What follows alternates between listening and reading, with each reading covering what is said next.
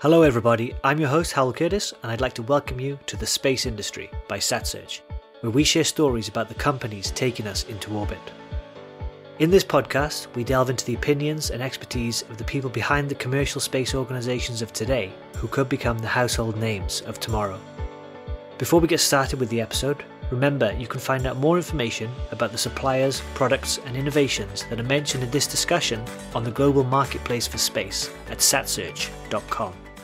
Hello and welcome to this episode of the Space Industry Podcast by satsearch. I'm joined today by Frank Tobin of nanosatellite manufacturer GomSpace, a name you're probably familiar with in the industry.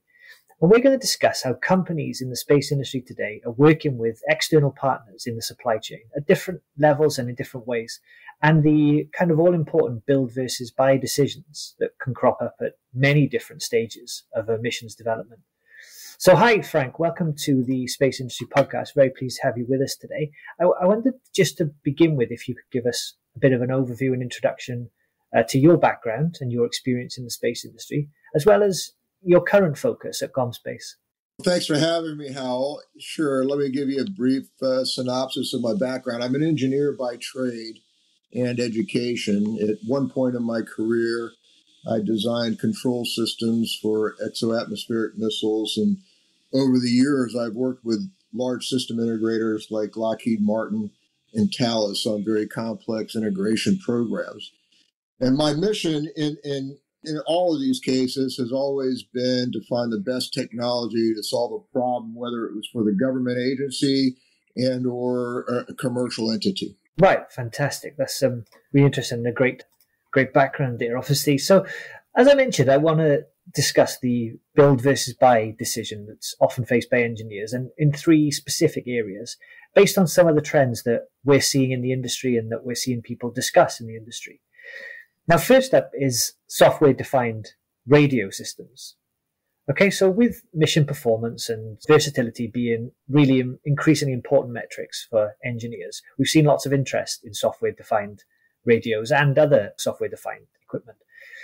In your view, what does an engineer need to consider when deciding whether to build an SDR, a software-defined radio, versus partnering with an expert provider? And in particular, I was interested in how the software development aspect of it works. Great question. For me, the first challenge is for any company is I don't believe that you can be good at everything. So you have to pick and choose what you're good at. And if you try to have too many products in your portfolio, some of them are going to suffer. So the important thing in my mind is to focus on the things that you believe as a company you do best. And one of the things that we absolutely do best at GomSpace is the SDR, the software-defined radio. We also excel at interfacing with our customers to provide the software support and the integration pieces to make an SDR work with their overall system. At the end of the day, what does that really mean? It is pretty easy today to grab an evaluation kit from the FPGA or SoC vendor and get a quick start on the development using that. But the problem is this makes it attractive at the beginning or the start with the latest and greatest. But the problem is when you end in a situation where you need a quick transformation and transform your development setup into a flight-worthy hardware. That then becomes the issue. The flight quality hardware will always take time to ensure your system is robust and it performs the way you need it to perform when it's in space, especially when it comes to the thermal performances and the electromagnetic compatibilities that exist. So using products that are proven across a range of missions ensures, in my mind, that the SDR solution can perform for you optimally in the space environment and comes with what I like to call, quote unquote, the tricks of the trade. We've been doing this, and we were the first ones to put a satellite in orbit. And these tricks of the trade ensure that you have a stable and flexible platform when you're in space. Okay, brilliant. Yeah, obviously that makes sense. If the goal is versatility, the use of equipment that has been tested in different mission settings and scenarios, it's logical to consider that as part of your decision. I wanted to then focus on the ground segment next. Now, there's various different operating models that can be used to communicate with satellites from the ground. And we've discussed these on previous podcasts, right from building and managing your own entire facility, staffing and everything that goes along with that, to purchasing scheduled ground segment as a service access, which may be just for a brief window when you require it. But there's a lot that goes into that. And without an effective ground segment, you have a worthless piece of space hardware. So what do you think are the key factors that engineers or mission designers need to consider when determining whether to build or buy with regards to the ground segment? Yeah, there are a number of different companies, as you've alluded to and suggested, that are doing port. There's a number of companies that just take the data from the satellite and move it down to the ground. But then what really happens with the data once it gets to the ground? Typically, you might have to build a whole ground operation, a system, or a facility to support this effort. What we have done is developed a system called HOOP, which is hands-off operational platform. What we've done is we've integrated all the aspects of a ground management system into a total ground management software platform and put that total system in a software package that actually resides on the cloud. In today's environment, where new commercial ground stations are shooting up like mushrooms, and there's obviously a large selection of ground station network services to choose from, and you suggested that with your opening comments. The business case for a company to establish your own ground station really is not very good. With a Hoops software solution, it doesn't require the building of a large facility or ground system or control center in order to have the benefits of a total management operation system for satellites. Yeah, interesting. Yeah, I think reducing kind of the complexity of decision making, the number of the expertise that are required in your mission team are all the sort of factors that can go into deciding whether or not to use a system such as Hoop. So, yeah, thank you for that. That's really interesting for engineers to consider. And I think the final area I wanted to ask about is constellation development. Now, we hear a lot about this. It always captures the attention, the imagination in the popular press, as well as the specialist press inside of space.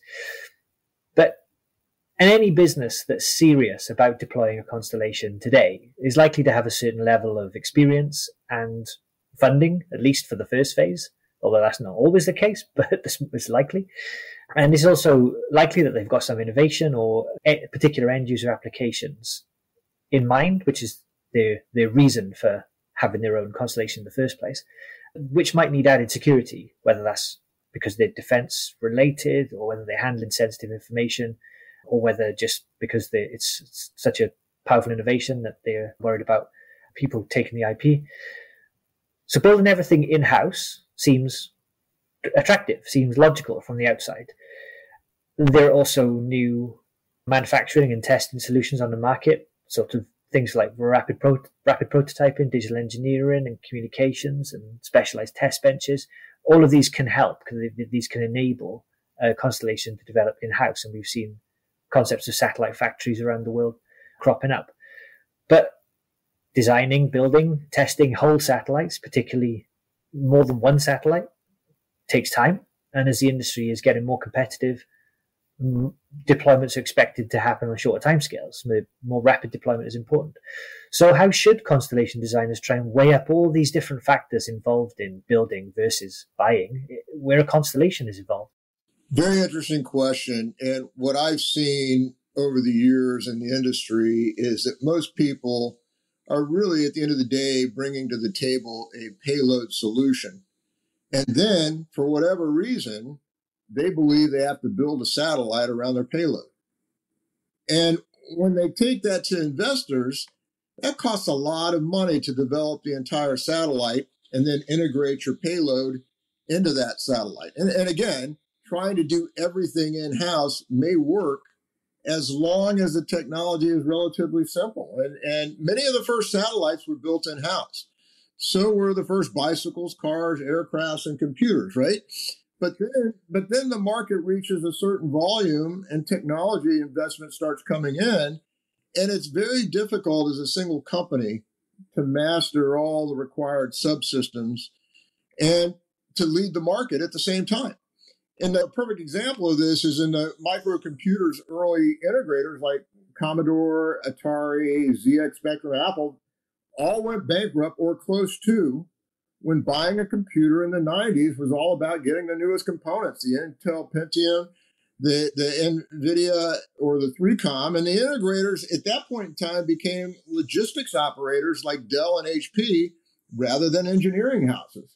So the question, I believe, the question you should really be asking yourself as a new payload provider with innovative technology and innovative concept is, who can I rely on to be my strategic partner? Who can actually build the satellites, has the track record for building satellites? Not only do they have the track record for building the satellite, do they have the pedigree of being at a technology TRL level 9 and have more flights under their belt than any other provider relative to in-orbit satellites?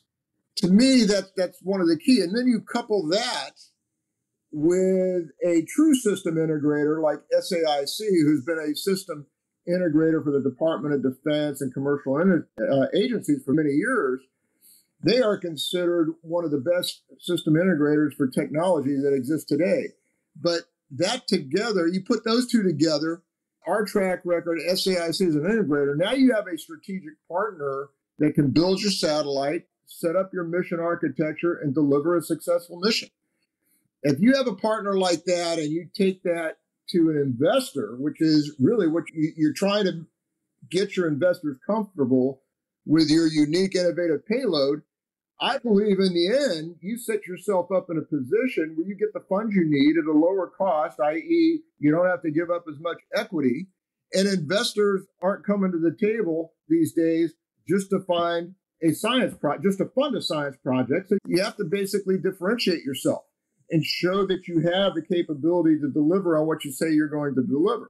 So we're at a point now where investors want to know what their return on investment is going to be, and if there's a real business model there. Too many entrepreneurs today come to the investors with an innovative solution, but at the end of the day, they have not validated the business model on the front end. And even generating revenue is meaningless if you don't have a clear path to profitability. When I look at the industry, I see us transitioning out of this IOD phase to where you might have 3 to 5 satellites in orbit together. But now you want to expand that into a full constellation. In order to get the capital, you need to launch it. You need to launch a full constellation. You really have to have a business model that you validated and that the investors feel comfortable with. Interesting. Yeah, that's a really interesting angle to take. I think I was coming at the question from an engineering point of view. Can you build what you need in-house in order to deploy a constellation? Chances are you hire the right people, you go through the right training programs and whatever else you can. But should you is what you've answered there. Well, that depends on your capital, your approach to investment, your approach to risk and everything. So there's a lot that goes into this decision. I think that's some pretty clear message there that for those companies who want to provide a professional service, this is a big deal. How you get a professional constellation into orbit that's reliable, that's can be maintained on the ground and can be upgraded where necessary, I think is really key. Now, we've talked a lot in the previous few questions about the reasons why engineers should really consider partnering on specific aspects of different missions or the entire mission. I wondered also, in your opinion, what do you think engineers should be building in-house wherever possible? And in these processes, what are some of the common kind of trends or problems that you've seen? Maybe misconceptions about AIT steps or companies lacking in capabilities and skills, or just any sort of patterns you think you might have seen in the components and subsystems that engineers should be building in-house? Along the same lines of the thoughts that I shared with you above, or before this conversation in the previous question, how companies and engineers should focus on developing technology that makes their satellites able to provide a differentiating service. That's what's key, right? You want to be able to differentiate yourself. That means focusing on payload development. right? Specific niche functions that are required to support special missions and data integration with their actual end users. And at the end of the day, you can always buy a satellite kit. GomSpace sells kits that would have the bus, the power source, the power system solution, the SDR radio, some antennas, some attitude control system, and so forth. But then it's up to an integrator to make all those components work together in the satellite with their payload. And making that work is why, in my opinion, you need a true system integrator like SAIC. They've got a brand new AI&T facility that is being built in Charleston, South Carolina. They're going to open that up in October 31st of this year. And so from our perspective, with us providing them a kit and SAIC integrating it the GomSpace way, which obviously is tried and true from all of our experiences over the years, and this allows us to continue on having the most number of successful flights in orbit than just about any other company out there. Excellent. So focus on that key differentiating value, the key innovation that you can bring to the market, and use what's available to get it into orbit and to operate it effectively, I guess, is the take-home message here. Fantastic. So you mentioned the facility opening up and how October 31st you mentioned, so we'll be sure to keep an eye out for that. Good luck with the launch and with that initiative moving forward. I wondered just finally what your predictions are for the wider space industry in the next, I always ask some version of this, maybe 5 to 10 years. And what are you most excited about? Where do you think GomSpace is going to have the biggest impact? I think we are very quickly moving away from the IOD, and we're getting to the point now, from my perspective, where the numbers have to justify the ends. And what does that mean? And that the ends are constellations. As soon as we get to the point where we have a valid business model for a constellation solution, that solution is going to start being deployed. And at the end of the day, for me, technology will lead the way in enabling new use cases and increasing performance from generation to generation. There will be, in my mind, fewer system integrators altogether, but with each operating at a higher volumes and with dependencies on key satellite components.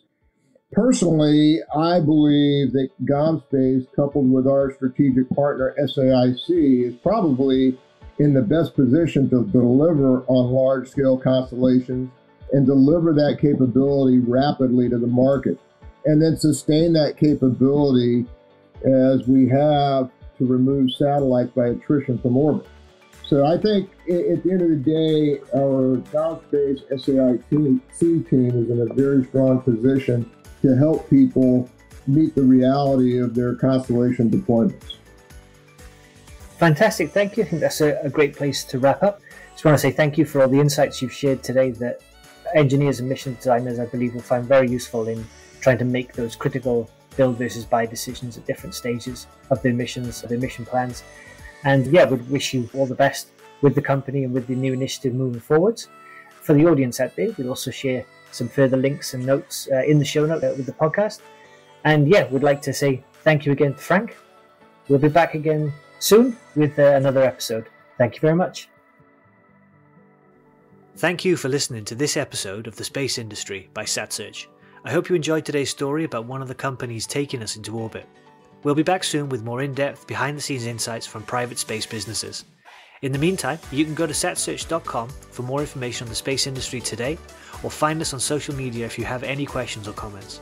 To stay up to date, please subscribe to our weekly newsletter, and you can also get each podcast on demand on iTunes, Spotify, the Google Play Store, or whichever podcast service you typically use.